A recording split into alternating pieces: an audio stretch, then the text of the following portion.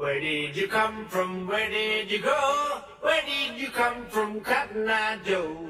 But I've been for Cotton Eye Joe. I've been married a long time ago. Where did you come from? Where did you go? Where did you come from, Cotton Eye Joe?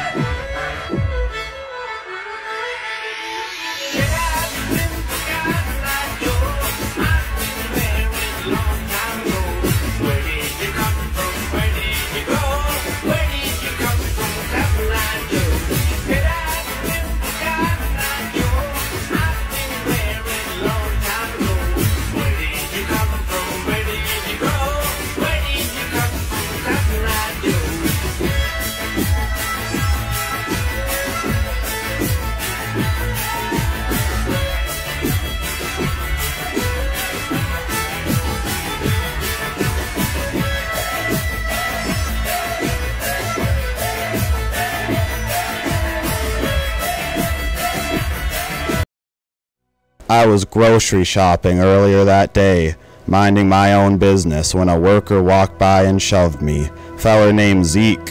Why he did it, I can't say, but what I do know is I left the store right then and there, without even having bought my cherished cottage cheese.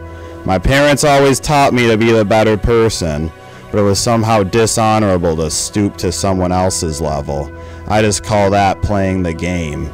Taking cottage cheese from a dead man is like taking candy from a baby. Doesn't make you feel good, but I've felt bad my whole life. It's not a kind world I was born into, and all you can do is treat everyone else the way they treat you. It's human nature to want cottage cheese, and people have done much worse than steal from the dead to obtain it.